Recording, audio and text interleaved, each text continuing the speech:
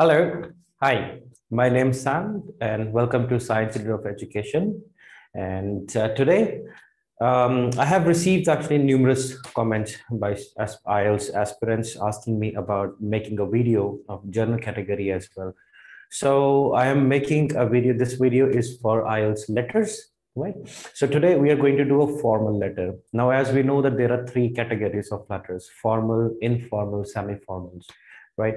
So the formal letter, I will definitely be making another video just of the overview of, like how exactly we can write letters, how we can express ourselves when we are especially writing, our informal letters towards our friends and all, and how we can categorize what kind of letter is semi-formal, what kind of letter is formal. Right. Because obviously, when you're receiving a letter asking about your friend, telling him to look after something or someone, and so these kinds of letters are informal, obviously, because you're requesting a friend to do something for you or inviting them at home for dinner, lunch, or anything like that.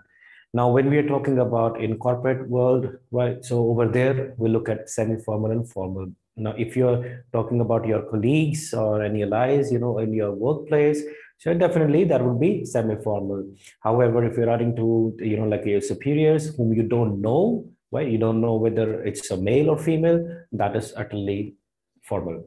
Now, this letter, as we can see, the topic says to us, you live in an apartment building but are having trouble with the behavior of your neighbors. Write a letter to inform the building manager of the situation. In your letter, first bullet point is explain who you are. So you need to introduce yourself. Second, describe the situation concerning your neighbor's behavior. So why they are, like what they are doing and what kind of behavior they have, which you don't like, and suggest how the situation could be dealt with. Right. So we need to make now, as we can see, there are three paragraphs we'll be making. Okay, many small paragraphs we'll be making. But when we're citing any letter, right, remember one thing, as I always spoke about, giving your overview in introduction also, that fulfills your task response. Right? So here also what you have to do is when you start your letter, you have to write the very first line, that is a very small paragraph in which you'll be introducing that what is this letter is about. Well, that is the journal overview.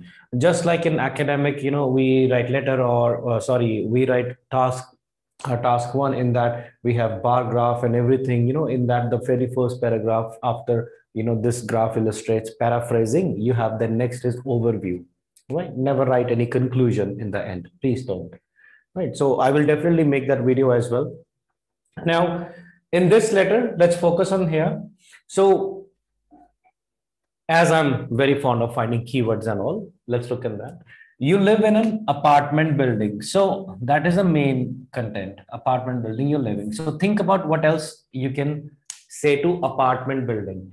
Now in America and in Canadian, right, there's a very common word, it's condos. They're known as condos. Those are actually quite relevant to apartments, right? So the vocab for today I'm going to use is, first of all, now these we can't just write condos because that would be slang. That will be condo, right? So we're talking about the apartments, remember, right? So condominiums. Now condominium is basically your apartment. This is in US, right? And in America and in Canada, right? So that is your apartment building, but are having trouble with the behavior of your neighbors, right? Now your neighbors.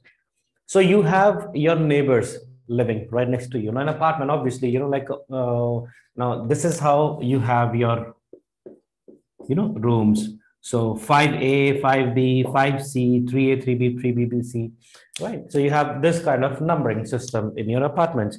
So here I'm going to be talking about like my apartment. Why? Because obviously explain who you are introduction. I'll be writing. Okay. I'll be just thinking of any random number I will be picking.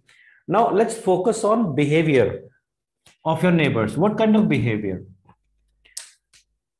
let's say now, obviously, like you're a student or you're a working professional, right? Because you're writing a journal, so you're a working professional. Now, you know how in this contemporary era, we have so much work to do. Now, we have long working hours, right? I've done that vocab with you, prolonged working hours. Now, you wake up early, you get ready, you go to work, you come back home, right? All you want is, after having a nice meal and all, is just a good sleep, right? But these neighbors, right, who are youngsters, let's say youngsters, yeah, they play music loud, and which really disturbs your sleep, right? So we can pick on that idea that it is basically because of their excessive loud music played, it disturbs my sleep, right? So now, incredibly loud music, we will be using the word, or you can also use the word raucous. Raucous also means, harsh music, right? Like something very loud, right? Which is irritating to you. Raucous, that means raucous. Now, explain who you are. So I'll be writing my name, right? And where do I live? Okay. Obviously, describe the situation concerning your neighbor's behavior. So in this paragraph, I'm going to write about, like how long I have been living here. So just to show that how good resident I am, right? And like my time has always been so good so far until, these just youngsters, these young blokes, they just popped in. Okay, they started doing this, and which really disturbs my sleep, blah, blah, blah. Suggest how the situation could be dealt in. Obviously, now think about this, we cannot never ever ask the building manager to kick them out or something. We can just ask him politely, like we can just request them that you should just talk to them, right? Make them understand what are the rules and regulations, right, of living in this condominium. Okay, we're going to describe that. So let's begin writing our letter.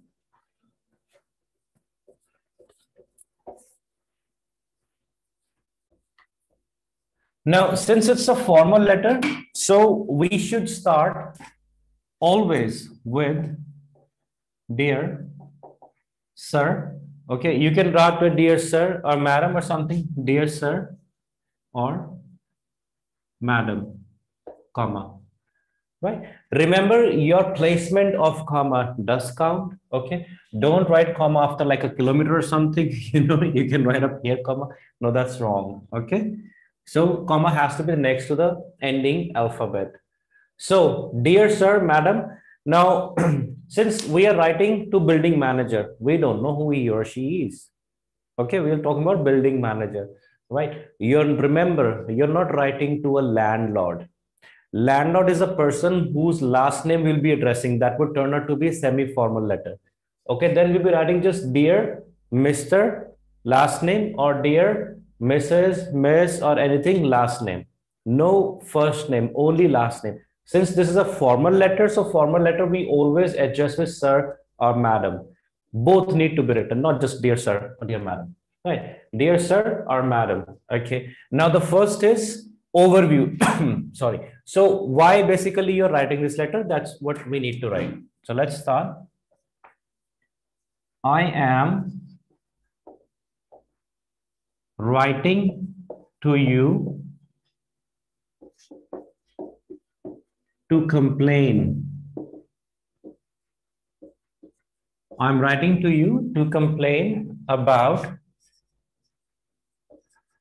a recurring situation. Now, recurring situation, recurring, this pronunciation, recurring. Recurring means again and again something is that is happening, right? So I'm writing to you to complain about a recurring situation I have been now facing. Instead of facing, always come up with words like confront or encounter. You can use these words. So I'm writing to you to complain about a recurring situation I have been encountering. Encountering means facing. I have been encountering as a resident of, now let's say any name you can create of the condominium, right? Of, let's say, Manjeet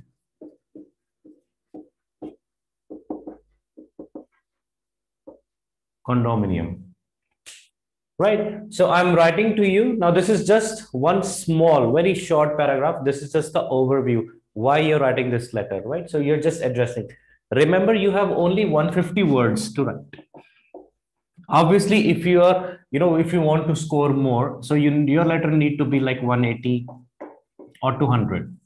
It doesn't matter, please. Anyone say that, like you have to go like 180, 200, 210, you will deduct marks. No, your marks never get deducted. Okay. It's just that less than 150, definitely there will be penalty. Right. If you're writing anything, see, if you are intending to have band 7, band 8, okay, I would definitely say that your letter should be between 180 something. 100 200, right? Why I'm telling you? Because a little bit extra sentences, which means your strong grammar, right? Grammar gives you 1.5 to 2 band score. And okay, so strong grammar means I wouldn't be saying the simple sentences. No, your sentences need to be compound complex. You can never get it at 150, otherwise you won't be able to explain. Sentences will be an assumption. Right.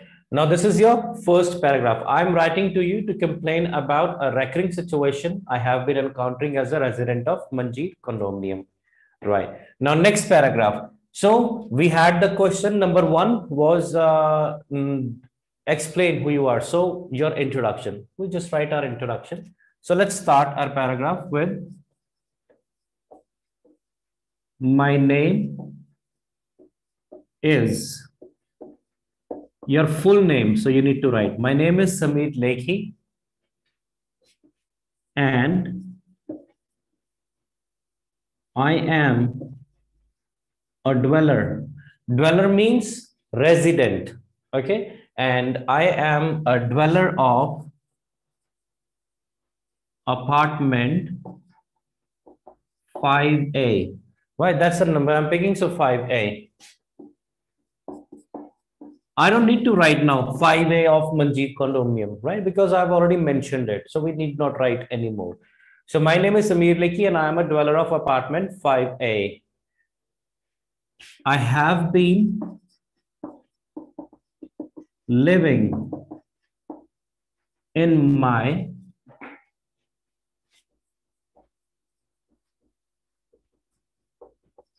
condominium for the last 3 years. Now let's make a compound sentence, right?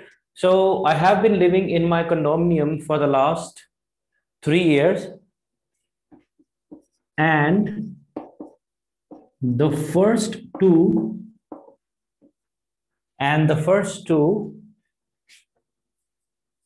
were very enjoyable, right? So my name is Samir Lekhi and I'm not putting any contractions on anything, right? Not even I'll be writing so or like, because remember, this is a formal letter. We are not going to use any contractions or anything like that. Okay. So I have been living in my condominium for the last 3 years and the first two were very enjoyable. So I'm going to mention something about this current, right? The third year I have been facing problem. So recurring, I'm just proving. For the most part, now, are you happy still? So it's not that I'm sad or anything. I just need to show that what actually I'm facing problem, right? The concern. So for the most part, I am still. Now satisfied, in spite of satisfied, gratified you can use, or content, right? So let's write content. For the most part, I am still content. I am still content with my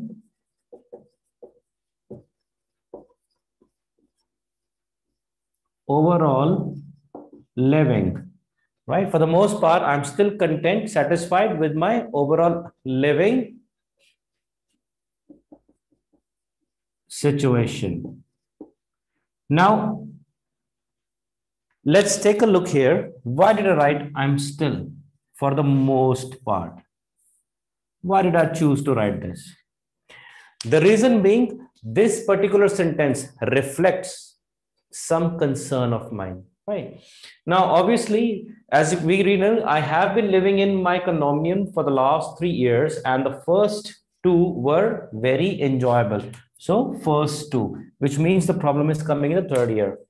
For the most part of this third year, right, I am still content with my overall living situation. It means कि if it translates in Hindi कि मैं अभी भी ठीक है काफी satisfied हूँ of my current overall living situation. जो मेरी living situation है उसमें काफी हद तक मैं satisfied हूँ, which means काफी हद तक यानी कुछ हद तक मैं disturb हूँ. ठीक है, so that relation we just made up. This is your second paragraph. We spoke about our introduction, right? Now let's make another paragraph.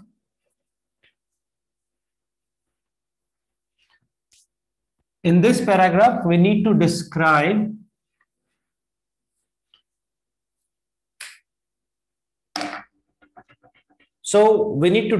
now situation, what situation it is, right? So what these blokes are doing, let's talk about them. Now, in third, let's say, however, because why am I using this linker? Because in the previous line, as you know, I have written, I am still, for the most part, I am still, right, enjoying, or I'm still satisfied with my overall living condition. So which means there's something cause, there's some reason, you know, for which I'm not satisfied. So that's why, however, contradicting. However, in the last year, comma, in the last year,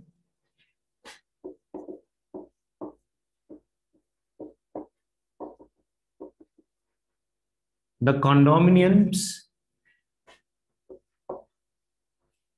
on both sides. So मेरे आसपास के दोनों, right? मेरे दोनों condominiums मेरे आसपास के, मेरे बगल के, right? The condominiums on both sides of mine were sold to the new neighbors.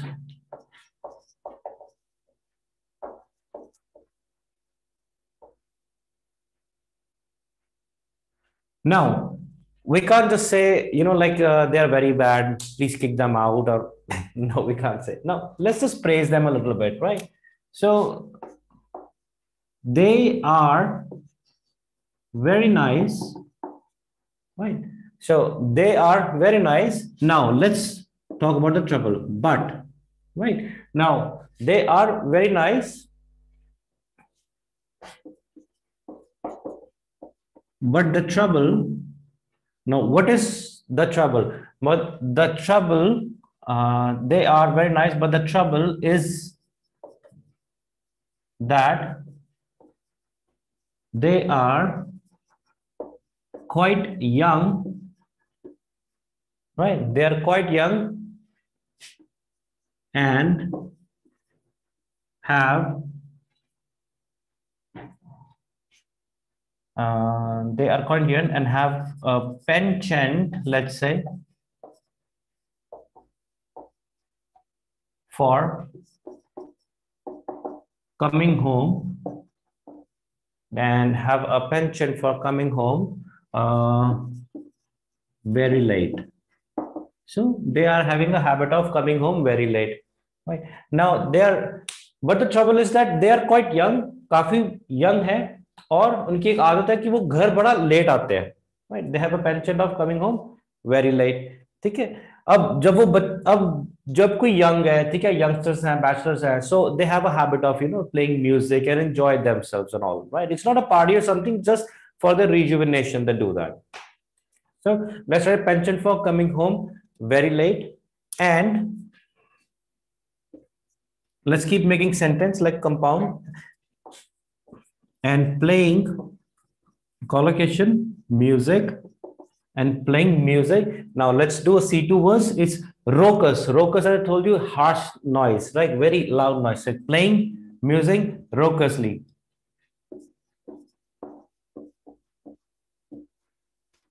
Raucously. Now, which disturbs my sleep. That's it. This is just a concern paragraph, right? That why you're writing to him. This is your concern. So, however, in the last year, the condominiums on both sides of mine were sold to the new neighbors. They are very nice. Right? They are very nice, but the trouble is that they are quite young. The trouble is that they're quite young and have a penchant for coming home very late and have a habit of coming home very late and playing music raucously, right? And playing music raucously, loudly, right? Incredibly loud. So I'm just using incredibly loud. In spite of incredibly loud, I'm using raucously, right? Which disturbs my sleep. Okay. I hope this one's clear. Now, let's write the last paragraph. The last paragraph was about suggestion. So you need to suggest to your the building manager how you need to get it rectified. Okay. Now, since it's a formal letter, so you can't say that, I beg you or I request you. Request, I mean, you can somewhere, you can use those phrases. Okay. I will definitely be, because in my classroom, Google Classroom, I have all these notes, what kind of phrases, where you can put them, right? So I'll also make a video on that. Now, let's write very nicely, polite, in a polite manner. I would appreciate. It's just a nice gesture, using this. I would appreciate it if you. Now, don't worry about too much of putting, like those kind of structures that I tell you to write in task two. Okay. This is task one. Remember, you're writing a letter. You don't read anything, too heavy. Okay. So I would appreciate it. Use, I mean, whatever whether it's grammatical structure or word C2 based, only if you're 100% sure. Otherwise, please do not, because you're not impressing someone. Although you are writing just your words, believe me, it's gonna create some trouble if you're not able to put that appropriately. Okay. So I would appreciate it if you would speak, if you speak to my neighbors about this. Okay. So this is also very important. Believe me, you can't say that's I have to write the situation or about playing music too loud. No, this thing very counts. Okay. So I would appreciate it if you would speak to my neighbors about this. Let's just say nicely, I do not want. So don't kick them out or anything. I do not want to cause them any trouble. So now you're giving a like a written complaint. So just, it's a nice way of saying that I don't want any trouble to them. Okay, just talk to them nicely and let them know that you have a neighbor who is actually working professional. He comes home late, so don't play your music too loud at this time. So to cause them any trouble, but I would like them to be reminded, but I would like them to be reminded of the building regulations, right? So they need to be reminded about the building regulations regarding,